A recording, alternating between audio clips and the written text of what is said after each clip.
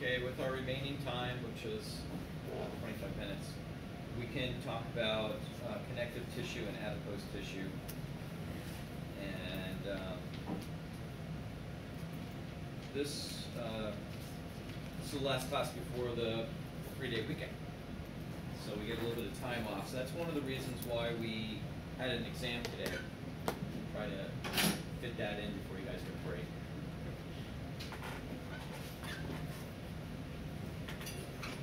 So we discovered that the projector's not working. So, sorry, what's that? It smells like it's burning.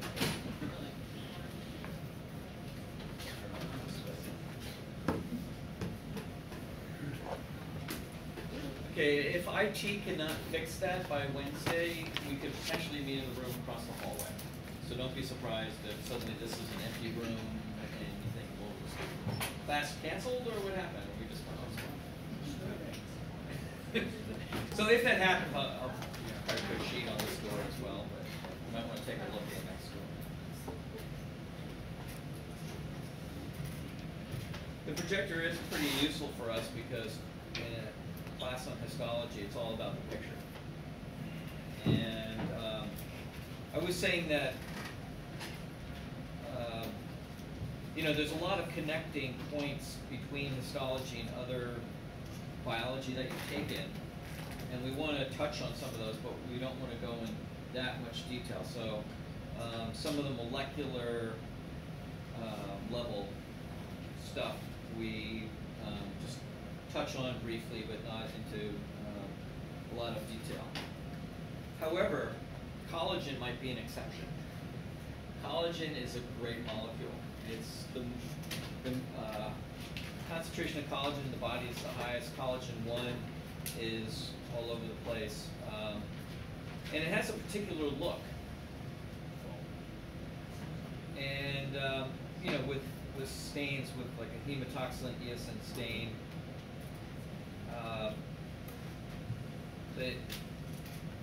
they describe that as these eosinophilic properties. So the eosin will light up the collagen, kind of a pinkish color.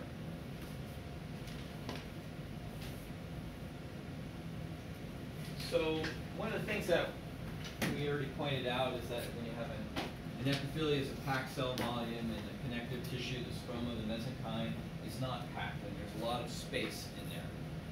And because there's a lot of space in there, there's a lot of things that can go on. It makes it actually more interesting that it's free for all sorts of things to happen.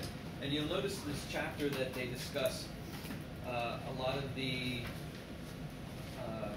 you know, other cell types. Leukocytes can migrate in. Plasma cells. Cells can easily migrate into the connective tissue. Why is that? Why aren't they easily migrating into epithelium? There's what? There's no what? Tight junctions. Tight junctions. Yeah, well, why are there no tight junctions? Ground substance. There's just not that many cells overall, right? The epithelia is a packed cell volume. The cells are right next to each other. So then, to keep that structure, they have to have adherence junctions, tight junctions. They need to have, well, they have gap junctions. They have all sorts of ways of holding that structure together. Whereas in connective tissue, it's much looser, and it varies in how loose it is. But one of the things that makes it loose versus not loose is how much protein is packed in there. It's not really a question of cells. There's pretty much never a packed cell volume in connective tissue. So there's a lot of other stuff. And where does the stuff come from? So that's just before the. Comes from where? Yeah, it comes from cells, right? And it comes from the mesenchymal cells, or mesenchymal, sometimes they pronounce it that way, cells. So those cells are factories for producing these molecules. So the body is not just made up of cells, it's made out of things that cells made, right? So, I mean, in the end, our bodies, of course, come from everything that a cell does. But a lot of it is deposits of protein and then space-filling molecules like hyaluronin or hyaluronic acid, same thing. So that's kind of amazing that there's so much water in this. You think about our bodies, and people say, well, we're made mostly out of water. And I was trying to describe last class how when I work on skin and you have a chunk of skin, a biopsy, and if you separate the layers, you take off the epithelial layer, and that's 10 times the volume. The dermis, the connective tissue, is 10 times the volume of the epidermis. But you take off the epidermis, and the dermis, even though it's 10 times thicker, it dries out. Without an epidermis to stop the air from letting the water evaporate, the thing just flattens down and it becomes tissue paper thin too. And then you realize, well, that must be a big storage of water in the body. You know, you think of how much water do we have in us. So the blood is how much? What's the volume of blood in an adult, roughly? Yeah, 5 liters. So that's one source. And then name some other sources of water. Some things that in your body is a lot of water. I mean, when you think about it, it's like all water. Everything's got water in it. So your blood, you've got circulating. What's the other circulating fluid in your body? What? Spinal fluid? There's spinal fluid. I was thinking of lymph. Well, you know, so I mean, we haven't talked about the lymphatic system. But, you know, there's other circulating fluid. So, and then the tissue themselves are in this fluid. What's that fluid called? That is in equilibrium with blood plasma? Interstitial fluid. So, okay, so there's fluids, and then there's another kind of fluid, and then there's fluid that the tissues are in, and then we're saying that the connective tissue is mostly fluid itself. And the fluid is held in a gel-like state by hyaluronic acid and proteoglycans. And, you know, in general, we don't want to go a huge amount into the molecules of that, but let's see, figure 517. You know, they draw this, the branch structure. It's like a tree. But it's just a way of organizing other molecules, and in this case, it's water. So you've got, you know, these proteoglycans hanging off of in a tree-like manner. These are connecting proteins here. And so why does it look like this? It's a crazy thing. But you want to trap as much water as you can. And so this kind of mesh work really does the job well, and it ends up giving you a gel-like situation. So yeah, in figure 517 they show proteoglycans linked to hyaluronic, which is the same thing as hyaluronic acid. It's like the salt version versus that. And some of these branches here are chondroitin sulfate, pyridine sulfate. You might hear of those compounds. Okay, so there's a lot of water. Connective tissue is holding onto a lot of water, and it allows you to have the space to have a lot of other things going on there. And we mentioned that there's protein, so there's protein fibers. That's going to add some strength. And the type of protein fiber changes from example to example. A denser connective tissue is going to have more fibers. And we said that eosin stains collagen well, so eosinophilic fibers. If you see lots of pink on a slide and it doesn't look like cells, then you should think, well, there's a lot of collagen here in this section that we're looking at. And that comes up pretty often. So when we get into the different organs in the body and those tissues, when you slice into them, you'll see examples of denser material versus less dense. For example, in bone, different types of cartilage too is a good example. It's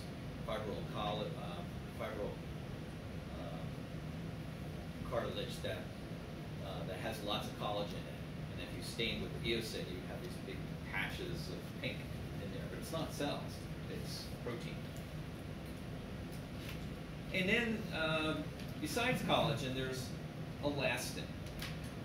And elastin is springy, and it gives resiliency to the organ.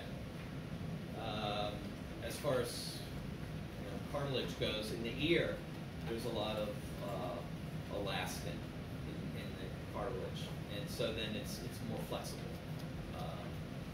as an example. But the skin itself, the amount of elastin in the skin has to do with some of its resiliency. So a young baby is kind of nice and, they're nice and plump, and their skin is very resilient, and it feels springy, kind of rubbery somehow. And so that's elastin in there. When people age, there's a breakdown of some of the elastin, and there's also a phenomenon called solar elastosis. You ever hear of that? So that's the reason why you should use sunscreens, because the UV light from the sun is going to chemically cross-link some of the elastin. And if the elastin looks like springs, like in a mattress or something, it's this springy material. And your mattress without the springs in it would be a lot flatter. Wouldn't bounce as much. So these elastin filaments have a springiness to them because they're interconnected with each other. There's connecting points, and they actually are able to compact down and sort of bounce back. And so solar elastosis causes a denaturation of these elastin filaments, and then it causes the skin to be less springy. So people that sun themselves, lots of Californians, a couple of decades ago, that was a really popular thing to do. Sun yourself a lot, get a nice tan, but then what it did was age the skin more rapidly. So then these people have very leathery skin, and so the elastin is damaged. Why can't the body repair it? It can at some level, but it's a problem getting rid of denatured proteins. Not everything is taken up so easily, and elastin is not synthesized at such great levels, especially as you age, and so it ends up being a losing battle.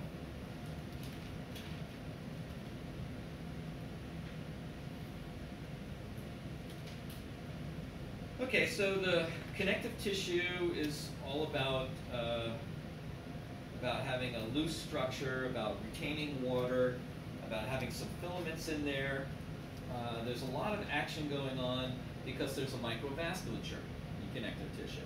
So again, if we're looking at tissue slices, and if you see any evidence for a microvessel, you might see a circle of cells. Well, that would be a tangential slice through a capillary. Or you might see something elongated. That could be some capillary. And so there's only a microvasculature in connective tissue, but not in epithelium. It's kind of interesting. Epithelia is packed cell volume, but there's no room to have a blood supply there. So therefore, there's a blood supply just below the epithelia, like, just directly planted right below it in order to supply the epithelia. But those cells are not going to be as richly supplied. So what's going to happen if cells don't have such a good access to blood versus cells that do have good access to blood?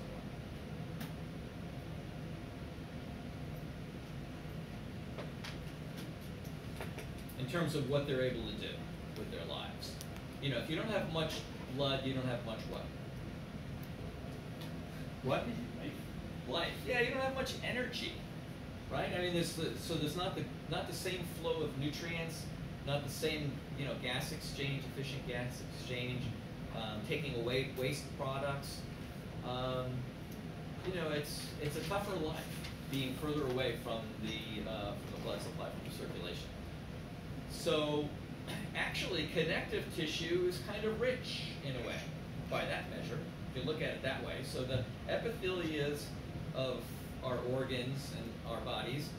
They're great because they're packed cell volumes and they have these important functions in terms of protection and absorption and secretion and all that. But since they're not so close to the blood supply, they're going to grow more slowly. And they're not going to be able to make as much stuff. And we were saying that the connective tissue is, the fibroblasts there are factories. And so they're going to be pumping out these molecules. So that kind of works as a design. You've got these fibroblasts in here, and because of the access to microvasculature, there's going to be plenty of nutrients in here. So there's a lot of water, and there's a good blood flow. But there isn't epithelia. So epithelias wouldn't be a good place to produce collagens, lots of collagens. And, in general, that's why you see the packed cell volume too. It's kind of, one, I don't know, it's a cause or effect, you know, but it's structure function. It's kind of what we're thinking about, that the connective tissue is uniquely appropriate for as a place to produce things. And the typical thing that it produces is collagen. So the first thing that you should always say is collagen. How many collagens are there? It's collagen 1, I said, it's the most common protein in the body. How many collagens?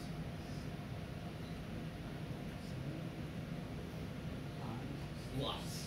I think there's like 28, something like that. So, yeah, there's a huge number of collagens. So it's not just, it's never so simple. That's called a family. Sometimes they call it a superfamily. I guess if I had 28 members, I'd call it a superfamily. But, it's, you know, what's the reason why there are so many analogous proteins to this? And how would that end up happening? Here's an idea that's thrown out there, and you can take this for what it's worth. But you know, the idea is if you have a successful gene, if the cells are making something and it's kind of useful, then you get gene duplication, because you constantly are transcribing that gene, and if there's a translocation in chromosomes or whatever, and you get the opportunity to have more of it, additional copies, why not? This is something you're making a lot of. It's good to have extra copies. But once you have extra copies, it also allows you to mutate one of the copies. It's like, well, okay, so we've got 2 collagen 1s, but let's say we have some mutations and we make a collagen 2. It's a little bit different than collagen 1 that can take on some new functions. And so then there's divergence. So there would be duplication and then divergence of the gene. And so that would explain the possibility of 28 different collagens. And they end up being pretty significantly different, and they are uniquely designed for various functions. One example is the, I was saying that at the base of the membrane zone there's lots of collagen 4. And collagen 4 forms sheets nicely, whereas collagen 1 forms fibers.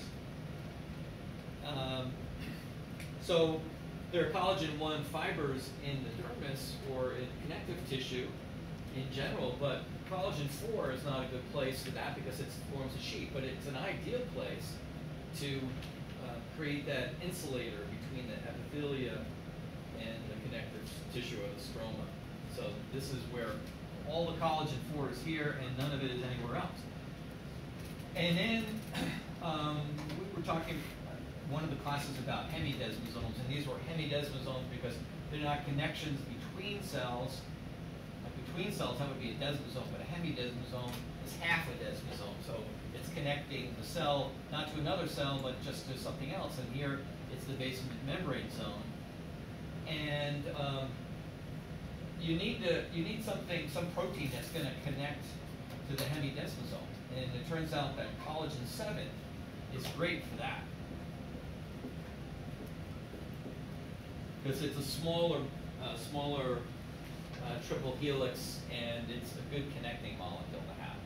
So it's only used kind of in situations like that. And collagen 4 is only used as this surface sheet, ideally between epithelia and mesenchyme. And collagen 7 is pretty much only used when there's something to connect between the connective tissue and epiphylia. You use this as a connecting point. So these collagens have these unique functions.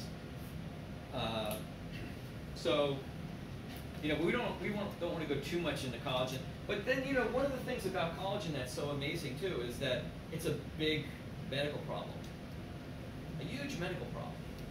What is that called? Why would collagen, the deposition of collagen, why would that pose a threat? Why is that a difficult thing for us and for other animals? Well, when you get a bad cut, you know, and maybe it doesn't heal over so well, and you've got, you know, you can sort of see that where yeah, I had a bad cut on my hand, and I still could see where that dog bit me, and I can still see the tooth mark in my palm here. So why is that? Scarring, right? So I scarred there. So that was a not perfect regeneration of skin. There was a damage, and the skin needed to cover it up. So how did it do that? The connective tissue said, okay, well, there's a hole. There's damage, there's a wound. And that wound, well, it did a couple of things. First of all, it messed up the circulation, right? Because the wound went into the dermis here, and so the blood flow is impaired. And just the idea of having a wound means that there's junk that can get in there. You know, little bacteria, and yeast, beasties, and, you know, funny looking mold things, and, you know, all sorts of stuff can accumulate into that wound. And so it really makes sense for any organism to try to seal up any defect ASAP. And so what's the quickest way to do that? Regenerating whole cells or making goop? And it turns out goop. Goop's the way to do it. Because these fibroblasts down here, these are experts at regenerating proteins. They don't have to make a whole cell. They just need to make protein. So they're able to do that, and they lay down a lot of collagen, and it's collagen 1 mostly, and that's a scar. Okay, so that's the situation in skin. What about other organs? If there's damage to cartilage in your knee, is that going to heal okay, or depends on how bad the damage is. If it really gets into damaging beyond the superficial layers of cartilage, then there's the potential that the best your body can do is scar. So you'll scar there, and the reason why it's difficult to regenerate cartilage after damage is because it scars. How about a heart attack? So a heart attack is improper blood flow to the heart muscle itself. So it kind of seizes up because it's not getting enough blood flow to keep it going. So without blood, there's going to be tissue damage, cell death.